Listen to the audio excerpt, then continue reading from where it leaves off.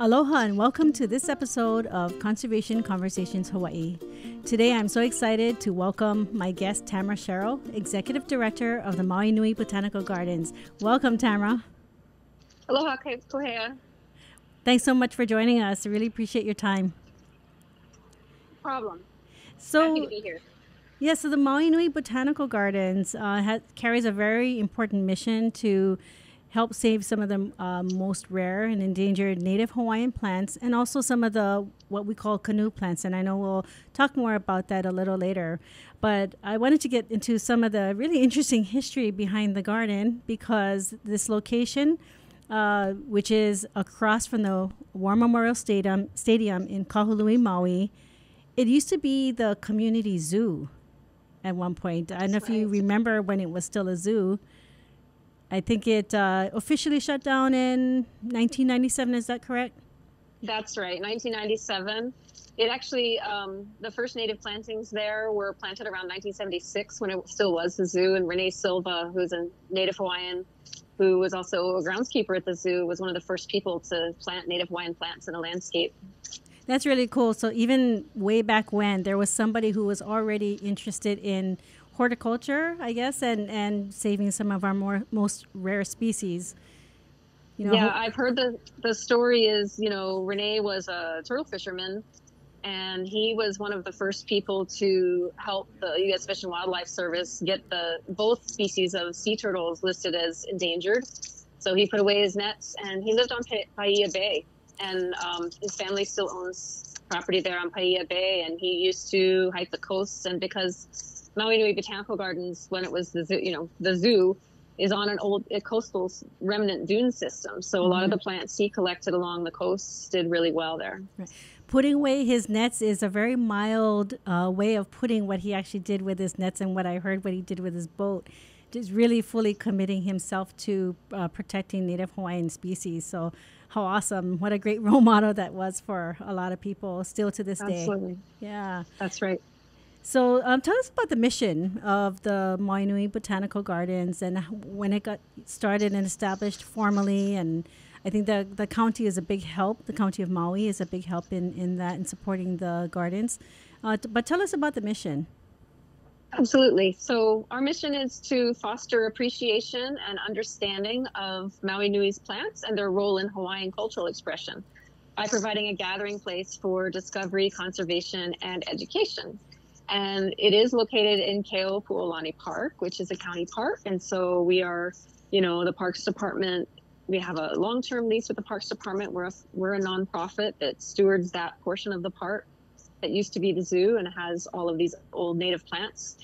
But our vision is widespread preservation, conservation, and integration of Hawaiian native and canoe plants throughout Maui Nui. So it's something that I've been part of this project for more than 20 years now, and I've really seen some changes happening, not just because of what Maui Nui Botanical Gardens is doing, but because of just the change in the culture and all the other conservation groups that are doing so much work on Maui. Right, and so you've been with the gardens for 20 years now, you said?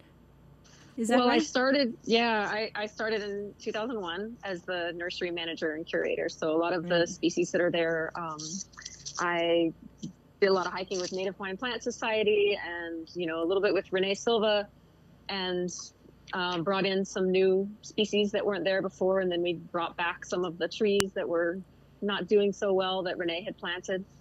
So, yeah, since 2001. Right. That's a big transition from being the nursery manager to the executive director. Do you miss getting your hands more dirty than you do now and being back in the nursery every day? Yes. Oh, so much. But we have such a fantastic team. And one of the things that makes me really happy is to know how much fun the job is because I did it. So right. I know it's a really, really fun thing to do with your day. Well, that's definitely a bonus for the gardens that you come with that expertise, as well as now, managing the entire operation. There's a lot of good botanists and ethnobotanists here in Hawaii, so I learn a lot from them. Right. Well, it's a really great network of conservationists that we have on Maui and within the state of Hawaii. You mentioned canoe plants, and I'm not sure that everybody is aware of what that means and what does that refer to, canoe plants? Yeah, canoe plants. That's a one that's really interesting because, we talked about the role of Maui Nui's plants and in Hawaiian cultural expression. And canoe plants, there were 26 species of plants that are believed to have come on the first voyaging canoes from Tahiti and the Marquesas. And this was over several journeys, of course, but overall about 26 species. But from those 26 species, especially with crops like kalo or taro, wala or sweet potato, ko or sugarcane, ava or kava, and also, last but not least, maya or banana. Those particular canoe plants, from just a few original varieties, more than 1,000 unique Hawaiian varieties evolved in place as they were grown here in Hawaii long before European contact. So canoe plants includes all of those. Right.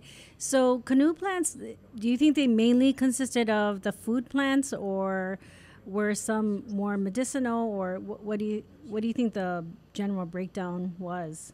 Because from what I understand, there weren't a lot of food plants here that were established, so it was really important that they went back and forth between the islands of Polynesia to bring back food plants.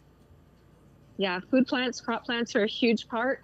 But of those 26 species, a large part were trees and plants that were useful for things like medicine, house building, canoe building, everyday household items, that kind of thing. So, they're the real basis of a lot of Hawaiian cultural traditions. And so, even though they may exist in some form in other Pacific islands, some of those forms now here are really unique to Hawaii. And so it's important to preserve those so that we don't lose that knowledge that's connected to those types of plants. Plants are just so amazing. Each one has a really special story, as well as many uses. And when you think about it, when they came over in the canoes, they were bringing over their own Costco, their own Lowe's, and Home Depot. I mean, they really brought things that really necessitated and made survival possible, and not even just surviving but thriving in the island. So that's really cool. So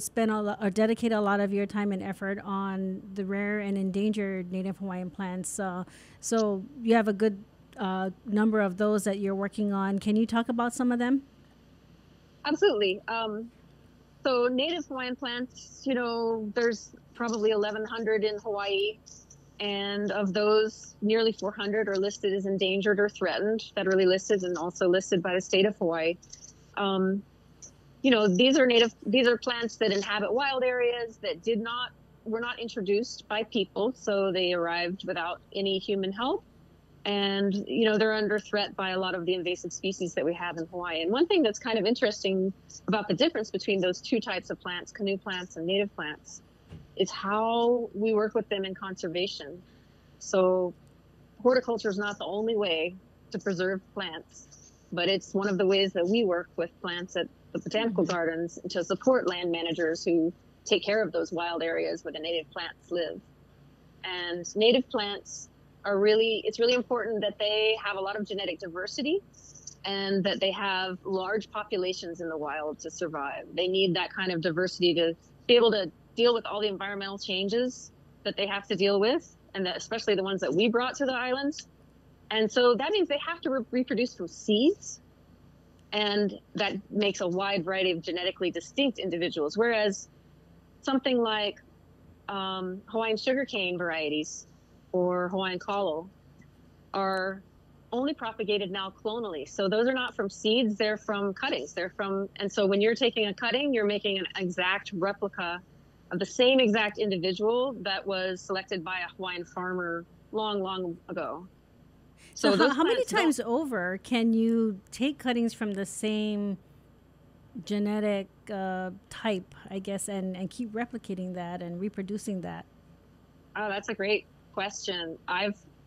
What we've experienced with the Hawaiian canoe crops is that it's been hundreds of years. Some of these are hundreds of years old, and they're still being cloned, and they still have the same characteristics. If you look at the Maya, the banana variety, the Manini, which is the only variegated variety in the world, it's still the same. It still has variegation, but every once in a while, You'll get one offshoot that's a little bit different. It'll be all green or all white, but it always will revert back. Some of the keiki will revert back to the green and white mixed variegated. So it does shift and change, and that's how you get new varieties, but there's always a basis of an old variety because they're very stable. They've been grown for a long time. That's different. If you take cuttings from native plants, it does eventually, you can't propagate healthy plants from them over a long period of time. So different for different plants. When you're talking about the Maya, the native banana, it made me wonder about the banana bunchy top virus and other invasive species that we have that are impacting our banana varieties. And have the native Maya been impacted by those invasive pests and diseases? There are estimated that there were at least 40 unique Hawaiian Maya varieties, and now there are about 19 that are still in existence. Angela K. Kepler is a Maui resident who wrote an amazing book in about 2011 about Hawaiian bananas and bananas of the Pacific and all. And it's actually just a Bible. It's got 1,000 pages or so. And yeah, I've seen it. It's a great book. Yeah, I recommend it. It's so in that book you can read about banana bunchy top, corn borer, all the diseases and different insects that affect Maya. And yes, Hawaiian banana varieties are very, very susceptible. So it's important that, because these are sort of domesticated plants, they're completely dependent on people. They're not like native plants in that they can just keep going on their own for decades and decades. Yeah, and I know this is a topic for a whole another day and some other experts that we have in our community. But it's just mind-boggling how many new pests and diseases are introduced to our state every week, every month, every year. It's just incredible. People would be it's mind-boggling to know. And, so it's really important that the community really gets involved in, early detection and being able to recognize some of these things that they can help report them so they can be, handled and taken care of a lot sooner and for a lot cheaper, I might add too. But yes, I was about to say that. Absolutely. There's no better money spent than keeping the pests from getting in the first place, because it's so difficult to control them once they get here. And if, we're right in the middle of Kahului, so we're near the ports, we're near the airport, we're near the, where all of the containers are coming in. And that's where the possible new pests can come in. And so the people who are entomologists who are looking for new pests often come to the garden to see what's new, what's just arrived, because we have so many different species and yet we're so close to where the new pests might be. Right. So, going back to those rare and endangered native Hawaiian plants that we were talking about earlier. So there is one in particular that is very close to my heart, which is the Kanaloa kaho'olaviensis. And you have, I don't know how many you have at the garden there now, but I know that there was at least one that was harvested, or maybe seeds were harvested off the island of Kaho'olawe and brought to the gardens to be cultivated. And the last time I saw it, it was really, really huge. And so what's the status now of that? That's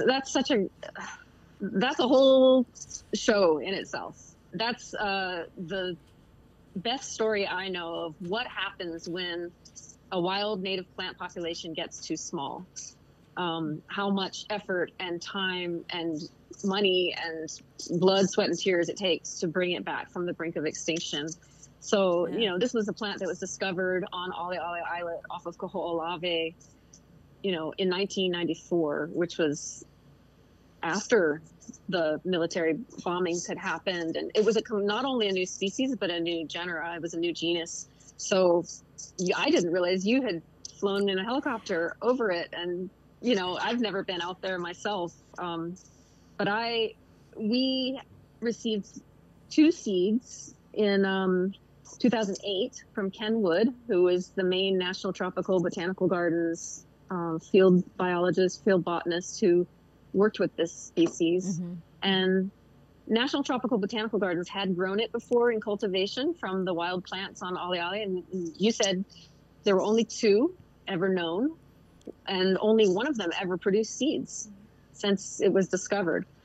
So long story short, we ended up with one individual that we nurtured for 12 years and another individual at another location in Maui that a really good horticulturalist, Anna Palomino, nurtured. And her plant was always healthier than ours. Ours was always bigger. Ours bloomed a lot. We did so many different things. We sent cuttings for tissue culture to Lion Arboretum. They attempted over and over again to propagate these plants from tissue culture. Lion Arboretum on Oahu. On Oahu, right. They have a state-of-the-art micropropagation lab that is run by Nellie Sugii, who's now the interim director there at Lion Arboretum.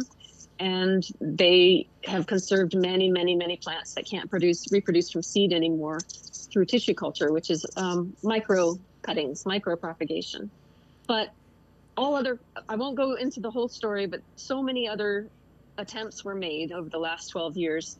And finally, a couple of years ago, Doug Akamoto, who is at the Pohole Rare Plant Facility, did get a few cuttings to root. Unfortunately, none of the Maui Nui individuals, so just one individual, the one that Anna was taking care of. There were a couple of cuttings that made it. Then, in January of this year, right before everything started to get crazy, we were doing something we'd done before. We were running pollen back and forth between the two plants, trying to cross-pollinate it and make seeds. And how do you do that exactly? How do you? Well, I have some pictures you can show, but basically, we learned from various people that you take a cheap vibrating toothbrush, and you put it on the stem of the flower, and you have to get it at just the right time. There's only just a couple hours a day that the pollen's ready to fall off. You vibrate it, and then the pollen falls off into a piece of parchment paper. You fold that up, you take it to the other plant, you use a paintbrush to cross-pollinate on what is hopefully a receptive flower on another plant. And we tried this before, but this was the only time in 12 years that both plants had bloomed at the same time. Wow. It's really interesting that you had to use a vibrating toothbrush. I mean, I'm wondering if that mimics what its native pollinator is. And do you know what its native pollinator is?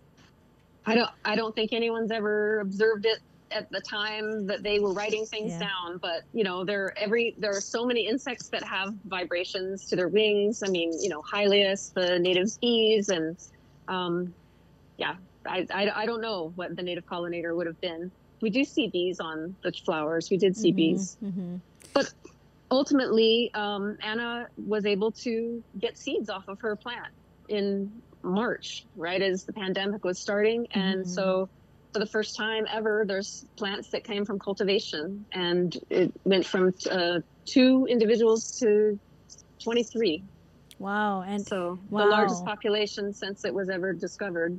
Yeah. Right. It's been some time now since the pandemic began. Do you know how they're doing now? And out of the 23, does she still have 23? I think she's got 22 from what I've heard, and they're doing great. And the trick now is how to find the funding to take care of that many plants. They're so rare that they can't be risked in the ground yet. Ultimately, Kaho'olawe would like to have them back on the island. And so the goal is to get 100 seedlings or 100 cuttings to get back on started as a wild population. But until that time, it's going to take a lot of support, a lot of money, and a lot of partners to grow out all these plants to full maturity and try to get them to produce more seeds. Well, if anybody can do it, Anna Palomino of Ho'olawa Farms, she's awesome. I mean, and this is something that yes, absolutely. People are writing the book, writing the manual as they're doing their work. There's nothing they can really draw from to tell them how to save this plant. So they're basically doing a lot of discovering. It's not like you can do an experiment on 2 individuals, right? Right. So, it would be great to see those plants reestablished back on Kaho'olawe. But I think there was also some research done that found that the kanaloa was actually more common on some of the main islands. Is that right? Yes. Once upon a time. When Ken Wood described it originally, from what I understand, they they were able to get pollen and look at pollen for the first time. And so from that, they compared it to pollen fossils and found out that it was a widespread plant all over the Isthmus of Maui and many other islands too. I think he's an awesome botanist as well. Just amazing wealth of knowledge. If anyone has not met Ken and has a chance to, I mean, just I would ask him a lot of questions. He really has done a lot for Hawaii and Hawaiian botany. Absolutely agree. And, you know, I want to shout out to Hank Oppenheimer with the Plant Extinction Prevention Program, because that's the kind of work he's doing. He's rappelling, he's climbing cliffs, he's, you know, he and his compatriots on the other islands who work for the Plant Extinction Prevention Program are doing that kind of work in really dangerous conditions a lot of times, looking for the last of things. Right. You can't be somebody to do this work. You can't be somebody who wants to sit in an office with air conditioning in front of a computer all day. And, you know, no. You can't be that kind of person. It really is sometimes, you know, the danger is just inherent in that kind of work. And it really is a sacrifice in a lot of ways. So they really are conservation heroes. Well, I can tell you a story. It's not about danger, but about the Kanaloa, which is just like the, I don't know, maybe the emotional danger of trying to take care of the last of something. And about a few years ago, when I was the one who was still taking care of the one individual that we had, it had been getting sick and it had a lot of different problems that had been diagnosed, and we were treating them. But, you know, we knew that we were holding off its ultimate death. And I was so worried that it was going to go any moment. So we actually had someone from who was connected to Ko'olave Island Reserve Commission brought a friend over who did some oli and did some chanting, and it was very moving. And after and she renamed the plant Pu'uvai for heart, because the seeds have a heart shape. Yeah, Pu'uvai. And I wasn't familiar with anything that she was doing, but at the end of that, I was crying, and she was basically like, you know, smushing me in a hug and patting my head and comforting me. And I was just like, this is so hard to keep this plant alive. I mean, it's a lot of work, you know, and we had spent $11,000 that year alone on that one plant, and still it was going downhill. And so I'm just really grateful that, you know, what's kind of funny about it is that it had been producing flowers, but they were only male flowers. And we knew that it had the capability of having both male and female flowers. And so the chanting was to turn the plant, to help it realize its feminine side. So she told me, I think you should only call it she from here on out. And I said, okay, we're going to call it she. I'll tell you what. Okay, 6 months later, we had 5 little fruits on there. Now, they didn't produce a seed. They did just fall off, but it did it, you know. It did produce female flowers after that. So. Wow. I got chicken skin when you were telling that story.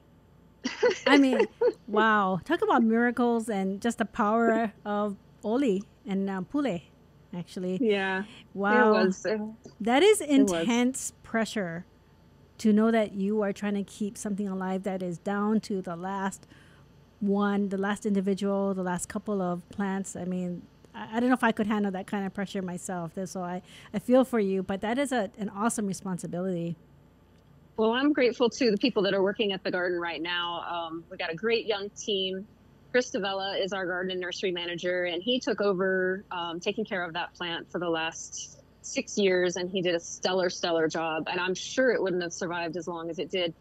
Interestingly, it did die this year or last year, right after it flowered and right after those seedlings germinated. So it was like it just held on long enough for those new seedlings to come into the world, and then it gave it up. So now there's only one. It provided for the future, though, right? Yeah, it absolutely, I hope so. I hope the cross-pollination works. I'd like to believe that it did. No way of actually knowing. And I know you have other plants at the garden that you are also trying to help save the species, and that might be down to just a handful of individuals left. And, you know, for people out there who are not a part of the conservation world, who are not invested yet, I'd like to say, in saving Native Hawaiian species or native species of anywhere in the world, really. People who aren't invested in that and interested. In your own thoughts, in your own words, why would it be important to save a plant that is down to the last few individuals, that is facing extinction? What is the value, do you think, for doing that? And, given the time, the effort, the expense that it takes, why do you think that is worth it to do? That's got a long answer, and I probably can't do that justice, but I can definitely sympathize with people who say, what's the point? It's just a plant. I've certainly, when I first started going on hikes with Native Hawaiian Plant Society, we would go through lava flows and it would be hot, and we would hike miles and miles and miles, and we would come to a little tiny, plant that was 6 inches high, and they would go, there it is. Oh, there it is. And they'd be so excited. I'd be like, what? All this for that. But when I learned more about it, I mean, Hawaii is such a unique place, and we have almost 90% endemism here in our plants.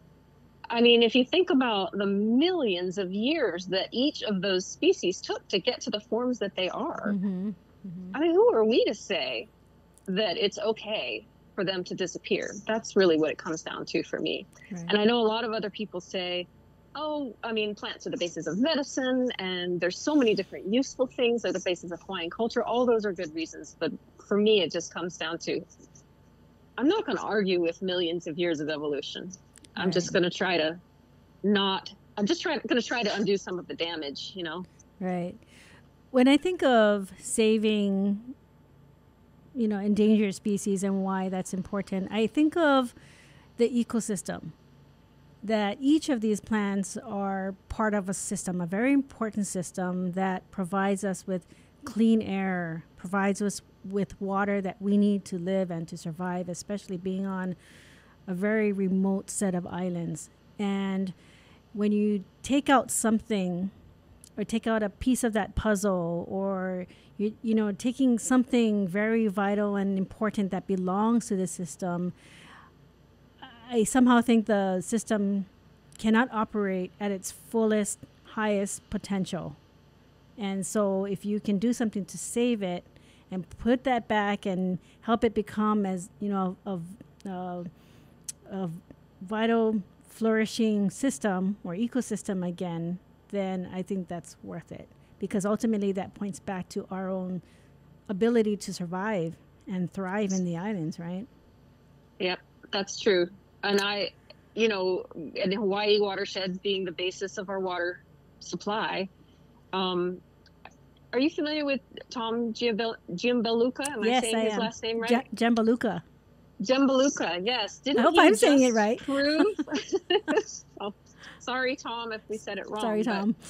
But, he's been doing some really interesting research that finally is showing that the transpiration rates of a forest made of invasive trees are much higher than the transpiration rates of native forests. So we're literally losing water out the leaves of these trees, and it's being sucked out of the soil, and that's where our water supply comes from. Right. So native forests really do provide more fresh water for humans. So yeah, ecosystem services, that's important. This is just such a big web, really. I mean, one thing just leads to another, even going back to water. I mean, people think water comes from the faucet, but where does it trace back to?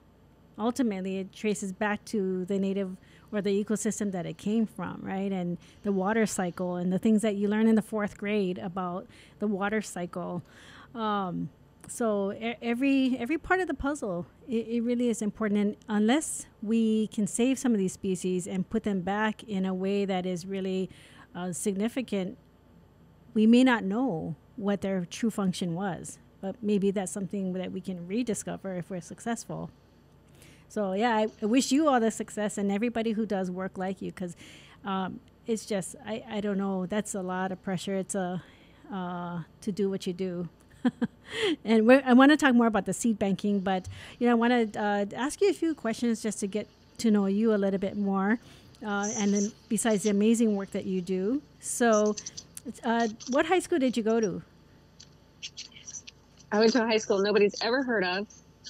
It's called SAIL, School for Applied Individualized Learning. When I was a sophomore in a regular public high school, this was in Tallahassee, Florida, where I grew up, I had read a book about alternative schools, and we had one alternative school in Tallahassee, Florida, so I decided to go there. And it was great. We went on all kinds of trips. Instead of doing exams, we had a great drama program.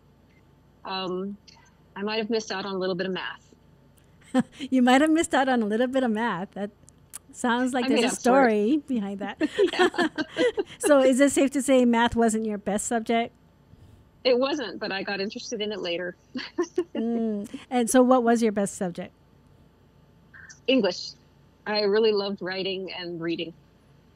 Awesome.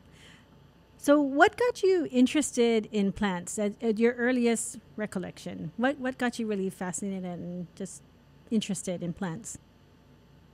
I camped a lot as a kid, and I spent a lot of time outside, and I always felt safest in the woods. That was where I had the most fun, and that's where I always felt like it was the safest to be. We talked about the pandemic earlier. Is there anything that you've learned, like a new skill, since the pandemic started in March? And I know you've had time to work from home a little bit, and haven't been able to do as much on the weekends and over the holidays. Is there any new skill that you picked up? Yes, I got really interested in Ulana. I got interested in weaving in the last 6 or 7 months.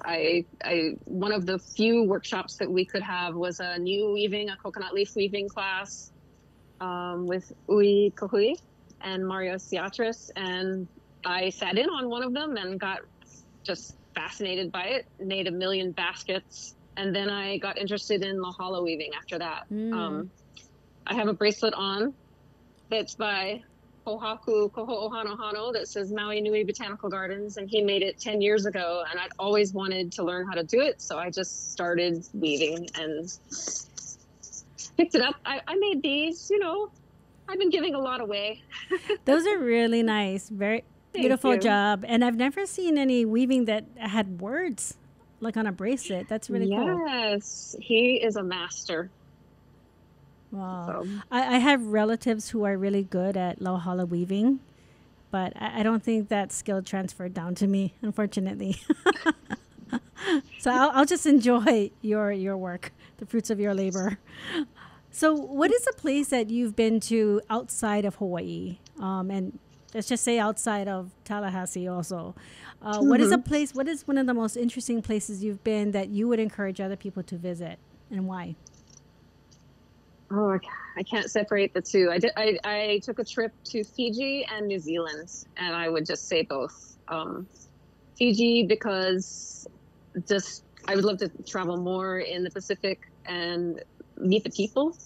I'd never met people like that before. They were amazing. And then New Zealand, because that was the only place I'd ever been where I could drive. We drove all day long, didn't see another car, and everywhere around us was completely habitable, wonderful, beautiful forests, beautiful. It was just really a beautiful place. So, and it was so remote, at least at that time. Sounds beautiful, and I've always wanted to go to New Zealand as well. There's just something that's drawing me there. Maybe one day I'll get there. So who is a person? It can be anyone, somebody who's not even around anymore, living anymore. Who is one person that inspires you, and why is that? Oh, so many different people inspire me, and I know a lot of people say their grandparents. But the woman who inspires me a lot and keeps me going, she isn't around anymore, was my maternal grandmother. Her name was Tamara Sherrill, and she loved gardens, and she used to take us she lived in South Florida, and when we would visit her, she would take us to the experimental station, the fruit station that had all the different types of fruit trees, and we would wander around, and she would eat everything. I don't Sounds think we were fun. supposed to do that. I don't think we were supposed to do that, but yeah, it really got me interested. I still love citrus to this day. I'm really interested in all the varieties. Yeah. Right. Do you have a green thumb and you grow a lot of plants at home on your own? No, I worked as the nursery manager and then the garden manager at the Maui Nui Botanical Gardens for so long. I came home and my garden became a weed patch. I'm afraid I'm like the shoemaker's children. I just put it all into the garden. I get it. I think it's like a chef who cooks all day, and when he goes home, he probably doesn't want to cook. Maybe just drives through McDonald's or something. Yeah. Yeah. So you know you have a good excuse because you do that all day long at work. So besides the job that you're in, and I know you love your job, and you know, what else would you like to do? What else do you aspire to? What is your next dream job? I am one of the things that I really have been getting interested in is seeds and seed storage. I just have a fascination for tiny things and things, looking through microscopes. And that's one of the things that I have patience. I'm one of those people that likes details. So I'd like to do more work with seeds when I'm not doing this job. Again, I would like to spend more time learning more about the mysteries of dormancy and what causes things to germinate, what causes them to survive in storage, what causes them to not survive in storage. Yeah, so let's talk more about that, and because it's kind of like a Jurassic Park kind of situation, bringing back or plants that are down to their last individual, or I think in some cases there where this plant might actually be extinct in the wild, but they have seed that they're trying to bring the species back. So let's talk about the seed storage program that you have at the gardens, because you started that. Well, we followed the lead of the Laukahi Network, which is a statewide network for rare plant conservation in Hawaii. And they hosted, along with Lion Arboretum, which has the Seed Conservation Lab, which started a long time ago, more than 20 years ago, are the leaders in this. And so they had several conferences and forums and meetings that I attended, and I got really inspired because I realized that, first of all, there was not that kind of seed storage happening on Maui, although obviously many of the organizations, Hawaiian National Park and DLNR, do store seeds, but a lot of times they're storing them for the short term. But these were pretty low-tech methods that they were teaching to keep seeds alive for longer than they would be normally. And it really is this really economical and very easy way for horticulture to support land managers, because you've got a lot of genetic diversity in a very small space, and it can survive for a really long time. And that's there in case of extinction events. It's there to buy land managers time to manage threats so that they can use them for restoration. And so it's just a genetic backup, almost like the cultivars that we were talking about, the cultivated crop varieties. Right. Those have to be planted in the ground because they have to be plants in the ground.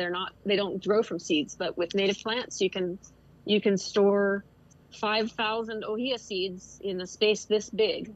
So that's something that we started in 2015, and now we're really lucky to have a part-time seed storage technician this year for the first time. Her name's Kathy Davenport, and she's had a long career in with the state plant quarantine division and also as an ethnobotany teacher. And so she loves the tediousness of it, but she's been able to go out to the wild and support those land managers with labor, actually collecting seeds from the wild and then processing them. It's very laborious, and drying them down and packaging them and keeping records and making sure that people know what they have in storage.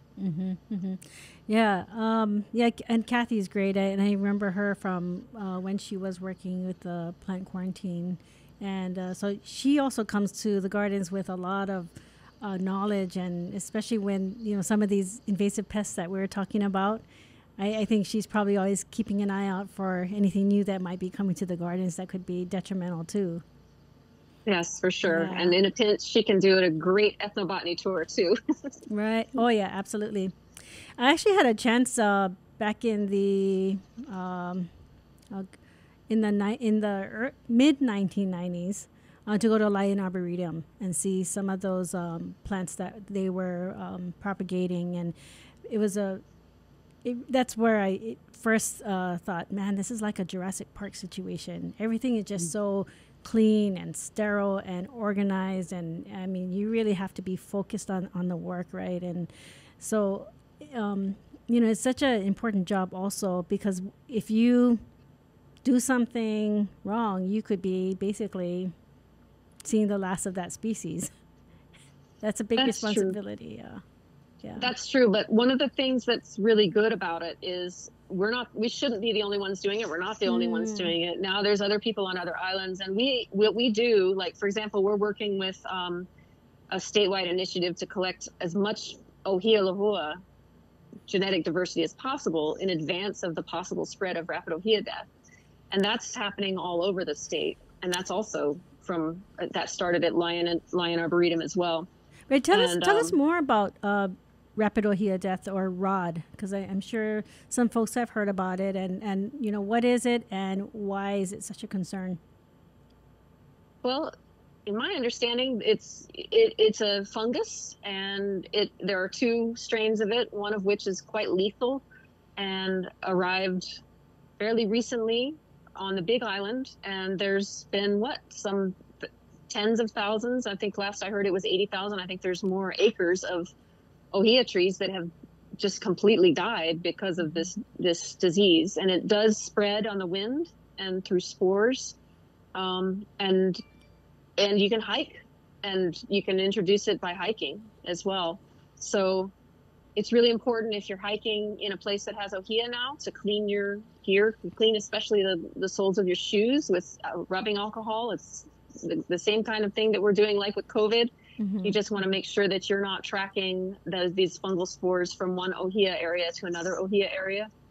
And the seed banking that was started by Lion Arboretum and now is being carried on by Marion Chow and a lot of other people is basically what they're going to be doing this year is we're helping them to get seeds from trees that haven't been collected from yet. And then they're doing research to find out which trees might be naturally resistant to rapid ohia death. Because in any large population, there will be some plants that are resistant to whatever disease is going around. And they're hoping to plant rapid ohia death resistant ohia orchards in the future, so that those can help reforest some of those areas. Right. How can people, besides being aware of hiking from place to place and cleaning their gear and their boots and all of that, how else can people help? Is there some kind of donation campaign, or is there how can people help with education, or what can people do? There's some really good information online. If you just Google rapid ohia death, there's a fantastic program that will tell you all about it. It's important that we're not making lei from ohia right now and moving them from island to island. And I know that's illegal. And I know that a lot of the halau have gotten on board with that, and they know, and they're helping to share that, ohia is not the thing to be using right now in lei. Because it just transports the material, and people are not using ohia wood and transporting ohia wood. And yeah, the other thing is just, I know that they're hoping that citizen scientists and hikers will help the Department of Land and Natural Resources notice when there's a sudden ohia death. If you have a tree in your yard, or if you see it when you're hiking, if you see the branch that's dying back quickly, give them a call, and give the Maui Invasive Species Committee a call, or give the Department of Land and Natural Resources a call, and they'll come and take a look at it so that they can try to catch it early. Right. If you see a bunch of ohia trees that are, dying or dead, that definitely isn't normal. So people are encouraged to report that. The high school that I went to is called Lelehua. So, so that was something that we always grew up with was not picking the blossoms, because if you picked it, then it would rain. So we always left them alone. Good for you. You So were trained correctly. yes. So I know you have a lot of different programs at the gardens that the public is invited to participate in. And some of those programs may have been impacted by COVID and the pandemic and restrictions that we have on and gathering and things like that. But one of the things that you have going on every week is a plant sale. And can you tell us more about that? Yes, ever since the pandemic started, we changed up our plant sales, and we also changed up our plant donations. So we have both a weekly plant sale and a weekly plant giveaway. And so follow us on social media to find out when those are, and to see really good information about what plants are being given away that week and what plants are for sale. We do it in a kind of a contactless way. So we put the plants underneath our sign. They're just right there. And it's sort of a first come, first serve. Those are the giveaway plants. I'm trying to do a lot of Hawaiian canoe crops because I know everybody's really interested in growing food right now. And we want to get these old heritage varieties out there. So lots of huli giveaway, lots of pieces of pieces of sugarcane you can plant, lots of sweet potato cuttings. But then for the plant sales, those are a little bit different, but those are also somewhat contactless. You look on Facebook or Instagram, see what is available, and you can just direct message us or call us and we'll reserve the plants. You can pay online or you can come pay later. You can pick them up anytime during the week. That's great. So it can be totally contactless. Absolutely. Yeah, awesome. And you have a sort of a little club of people who help with pulling weeds or potting seedlings. And I know you're not actively recruiting for that right now because of the pandemic, but tell us about this little program that you have. It has a very interesting name. Yes, it has an interesting name. We've had this name for a long time. It's the Weed and Pot Club. They weed for an hour in the garden, and then they pot up plants in the nursery for an hour, and then they spend another hour talking usually. But they are a wonderful group. Some of them have been coming for the last, since the club started, which was about 18 years ago. And they come every week on Wednesday from 8:30 to 10:30. And if you're if you're a Maui resident and are interested, just give us a call. You can bring your own gloves to be safe. We do wear masks. And in fact, all our visitors are asking them to wear masks the entire time they're on site. And we do keep distancing, but we have the advantage of a beautiful outdoor space that's quite breezy and a lot of places to weed where you can spread out, but you can still talk and hear each other. So it's a great group. Yeah, volunteers are so critical. And I know that you also welcome interns from time to time. Do you have any on staff, or not on staff, but any helping you now? Yes, we have 2 cuckoo interns at the moment. One is named Malia Rehi, and she has been doing a fabulous job with us. She's taking on clearing and helping us to design and implement a Hawaiian alphabet garden, a pi'afa'a. And we're just about to start with a new cuckoo intern as well in the next few weeks. And his name is Jordan Tabura. Awesome. So I think it's really a really good opportunity for students from Maui College because they're located so closely to the gardens. So it's probably a really easy walk or bike ride there to go get some internship hours and maybe get some credit through the college and get their education. Yep. Yeah. And even if you, even during this pandemic, we can accept people who are trying to get hours for school. Likely you would be doing weeding, mulching, potting up plants in the nursery, cleaning seeds and learning about seed banking. There's all kinds of jobs to do. Mm-hmm. And so when this pandemic passes, hopefully sooner than later, hopefully you can pick up on some of those really great workshops that I know you folks have done in the past. If folks haven't been to the Maui Nui Botanical Gardens, I really encourage you to go and check it out. Admission is free for Hawaii residents. I think they need to provide an ID, state ID or something. Yes. Yeah, Right. we'll just check a state ID. Okay, and then for visitors who are not residents, it's a $10 admission fee, and it goes to a great cause, of course, to help the gardens keep going and doing what they do.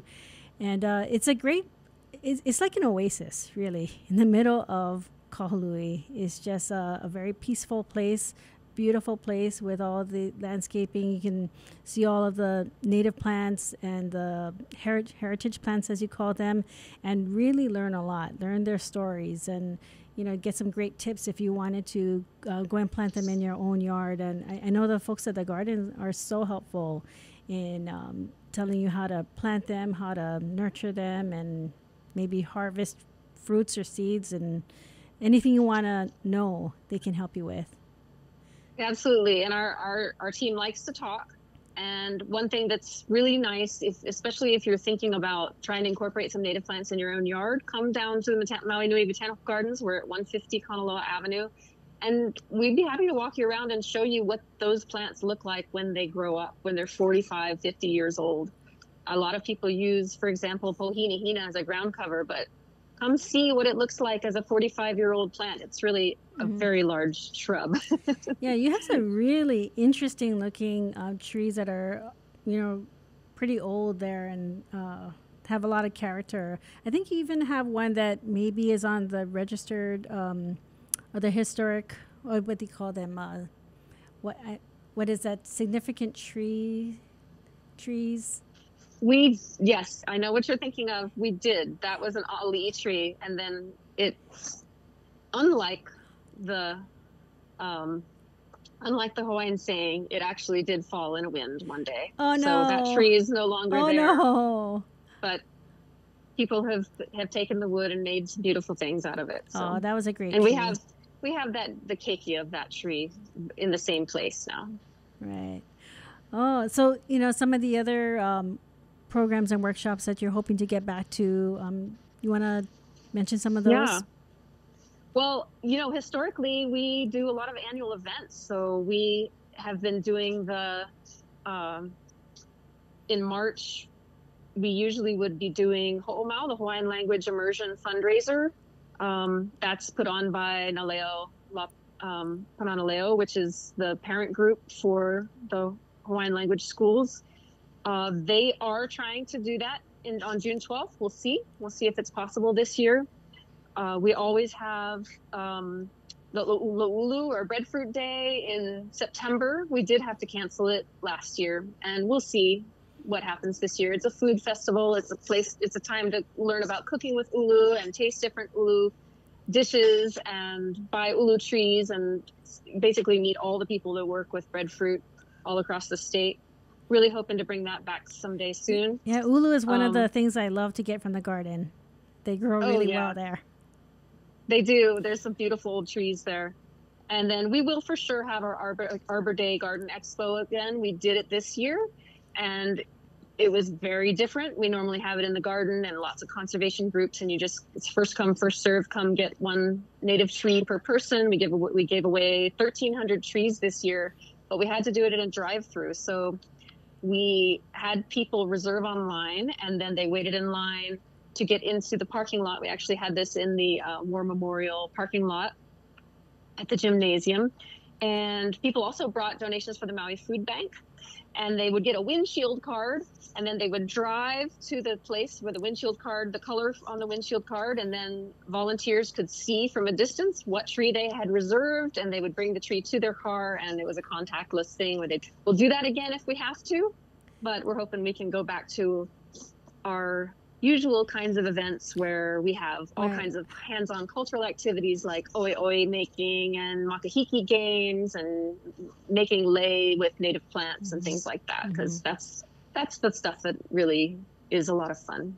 That annual tree giveaway, that is like, because I've been to several of those events, that is like a rock concert. I cannot believe how many people line up waiting for the gates to open, and they're there, I think, at least a couple hours, if not more, lining up outside the gate, waiting very patiently, I might add, for those gates to open. They're so excited to get their plant. And, that's a really nice thing to see because, growing up, I didn't know about native plants. I didn't see a lot of enthusiasm for native plants and understanding the cultural uses or the environmental significance of those plants. But today it's such a different story, and I think a lot has to do with environmental education happening both in schools and in other programs for youth, and really getting that information and awareness up. And so when kids learn in school and they get excited, or they go participate in an internship program or some other environmental education program, and they go home and they talk to their parents, they talk to their family about it, and then everybody gets excited. And today, I don't know if when I was growing up, we would have hundreds of people lining up to get a free Native Hawaiian tree. So, hats off to all of you for what you do. Oh, thank you. No, I've seen it change too. When I started at Maui Nui Botanical Gardens, we would have a native plant sale and people would come and buy them, but they didn't ask a lot of questions. Now, if you don't have the exact Ohia Lahua variety that they want or the kalo variety that they want, they already know. A lot of people know now. So it makes my job harder, but I'm really happy. One thing that I think you folks do really well is educate people. You folks are so open and free about that, and I really like how you help people understand what would grow best in their own backyard. Whether it's if they live in a wet area, they're going to want to try to grow these certain species. If they live in a drier area, they might want to do xeriscaping or something that really makes sense so they can be successful at it. But it also helps to keep these native plants around. And we were talking earlier about nowadays people can actually get an endangered species and plant that in their backyard, where that wasn't always the case. But today you can do that. And, we talked about the benefits of people who have a green thumb that can grow and cultivate endangered native species in their backyard, and how that might help the overall conservation efforts. Yeah, and that's not something to be afraid of at all. Sometimes I hear people say, "Oh no, I can't take an endangered species. What if it dies?" But when people sell endangered species in Hawaii, you have to have a tag that you have gotten legally from the state of Hawaii that says this is an endangered species and it was propagated from a cultivated plant. So it was not collected from the wild. The seeds did not come from the wild. It came from a cultivated plant. And please don't plant me outside of your yard, because there might be endangered species that are related to it nearby, and you might start mixing up different genetics and interfering with the natural populations. So you do look for those red tags. You'd have to have those. But there's lots of endangered species that grow wonderfully in the landscape. Our logo plant, the Scaevola coriaceae, or the dwarf alpaca, is a very long-lived, beautiful ground cover with very few pest problems. And there's just about 40 left in the world, and they're on a little sand dune, and that's all that exists. But they're a wonderful landscaping plant, and anyone who has any kind of sandy soil can grow it. Yeah, and if you folks keep up the great work you're doing, there will be more than that in the future, I'm sure. That's right. Yeah. We're kind of winding down. We're coming to the end of our time together, unfortunately. I could talk to you and about conservation forever. So, all the work that you're doing and all the, it is a high pressure kind of task that you have before you. So, what do you do to wind down? And, do you have a certain place that you like to be when you need to unwind and de-stress and kind of, refocus? And where do you go? I really love hiking along the rocky shores. I live in Haiku, and I love exploring those rocky beaches that are all along the North Shore. You need to... I think they're a really unique kind of an ecosystem, and there's quite a few native plants still in those areas. And so I spend a lot of time looking landward, but hiking along coast. So you're around plants all day, and where you go to de-stress is still around plants. So you're really yes. dedicated. As long as I don't have to take care of them, then it's not stressful. Right. Well, I want to thank you so much for joining us today on Conservation Conversations Hawaii and sharing your mana'o. And I hope people do go and check out Maui Nui Botanical Gardens, located at 150 Kanaloa Avenue in Kahului. And we'll get that website up. And thank you so much. And we look forward to talking to you again, down the road and see what you're up to. And I'd like to thank our producers who brought this show to you, Darif Wailuku. Thanks so much, guys, and we'll see you all again on our next episode. Aloha.